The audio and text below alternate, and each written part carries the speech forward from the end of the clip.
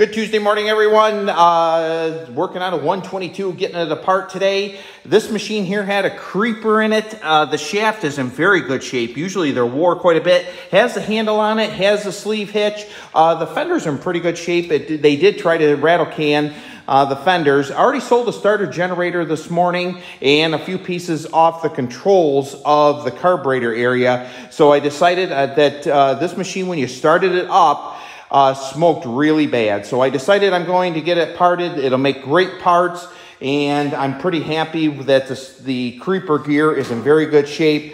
Everyone have a great day, and we'll talk to you a little bit later.